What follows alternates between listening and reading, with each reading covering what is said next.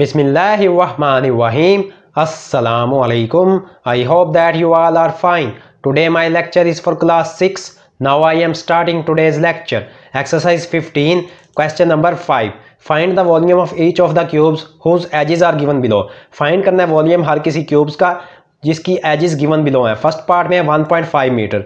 अब स्टूडेंट्स ये length given है फर्स्ट पार्ट में L is equal to 1.5 metre. ये formula V is equal to L multiply L V is equal to 1.5 metre multiply 1.5 metre multiply 1.5 metre multiply करेंगे students तो first part का answer equal आ जाएगा volume equal 3.375 metre cube. Next में है second part में given है 60 centimetre. Again students length given है 60 centimetre के equal same formula V is equal to L multiply L V is equal to 60 centimetre multiply 60 centimetre multiply 60 centimetre multiply करेंगे second part का answer volume equal आ जाएगा 2,16,000 centimetre cube.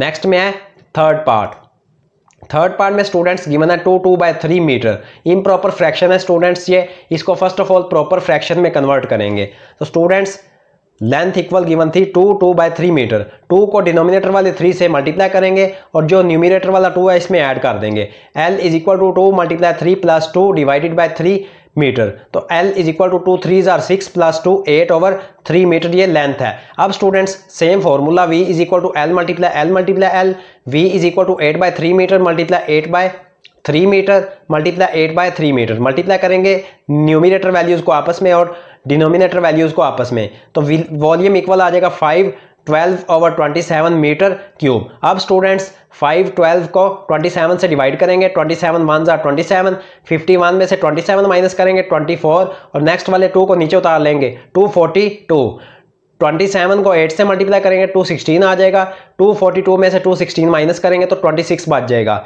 ये reminder है। अब इसको students right करेंगे V is equal to 18 जो quotient में है उसको फर्स्ट राइट करेंगे 26/27 मीटर क्यूब। ये स्टूडेंट्स लास्ट क्वेश्चन नंबर 5 का थर्ड पार्ट का आंसर आ गया है। Volume equal 18 26/27 metre cube. Next में है question number 6। A cubical wooden block of as 2.1 metre is cut into small cubes. एक क्यूबिकल वुडन ब्लॉक है जिसकी एज है 2.1 मीटर, उसको कट किया जाता है स्मॉल क्यूब्स में each having an as of 35 centimetre. हर किसी का एज है 35 सेंटीमीटर।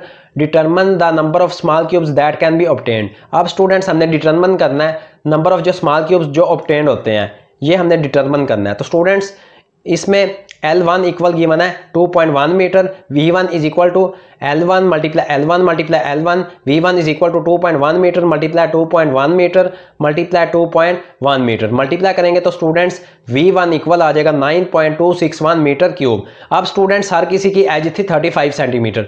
ये लेंथ 2 है L2 equal 35 centimetre V2 is equal to L2 multiply L2 V2 is equal to 35 centimetre multiply 35 centimetre multiply 35 centimetre multiply करेंगे तो V2 equal आ जाएगा 42,875 centimetre cube. अब students centimetre cube को मीटर क्यूब में convert करेंगे। Centimetre को जब metre में कन्वर्ट करते हैं तो 100 से डिवाइड करते हैं। अब स्टूडेंट्स सेंटीमीटर क्यूब को जब मीटर क्यूब में कन्वर्ट करते हैं तो 1/100 मल्टीप्लाई 100 तो ये मीटर क्यूब में चेंज हो जाता है सेंटीमीटर क्यूब। तो students V2 is equal to 42,875 को डिवाइड करेंगे 100 multiply 100 centimetre cube metre cube में चेंज हो जाएगा।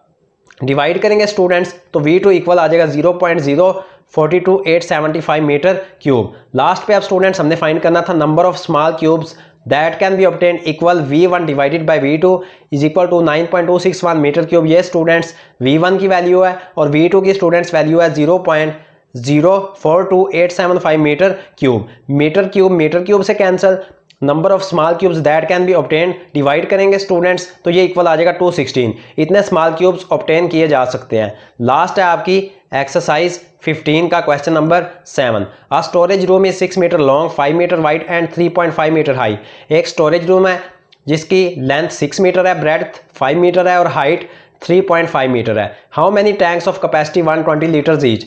कितने टैंक्स की कैपेसिटी 120 लीटर्स ईच हो अगर कैन इट होल्ड वो होल्ड कर सकता है। तो स्टूडेंट्स इसमें स्टूडेंट्स फर्स्ट वाली लेंथ इक्वल गिवन है 6 मीटर, ब्रेड्थ इक्वल गिवन है 5 मीटर और हाइट इक्वल गिवन है 3.5 metre. V1 is equal to L multiply B multiply H। V1 is equal to length 6 metre multiply breadth 5 metre multiply height 5 metre. तो students multiply करेंगे V1 equal आ जाएगा 105 metre cube. अब students हमने metre cube को litres में convert करना है। 1 metre cube equal होता है 1000 लीटर्स के। तो स्टूडेंट्स 105 को मल्टीप्लाई कर देंगे 1000 से, V1 is equal to 105 multiply by 1000, metre cube convert हो गया लीटर्स में। तो V1 is equal to multiply करेंगे 1,05,000 लीटर्स, ये V1 की वैल्यू है। और स्टूडेंट्स V2 इक्वल गिवन था 120 लीटर्स क्वेश्चन की स्टेटमेंट में। Number of tanks it can hold, ये हमने फाइंड करना था, equal V1 divided by V2। Number of tanks it can hold equal 1,05,000 litres, ये स्टूडेंट्स V1 की वैल्यू है। और V2 की वैल्यू, और स्टूडेंट्स V2 की वैल्यू है 120 लीटर्स। लीटर्स और लीटर्स आपस में कैंसिल आउट, डिवाइड करेंगे number of tanks it can hold, ये इक्वल आ जाएगा 875। इतने टैंक्स होल्ड किए जा सकते हैं। Students today your question number 5, question number 6 and question number 7 of exercise 15 have been completed. If you have any problem in these 3 questions of exercise 15, then you will comment me.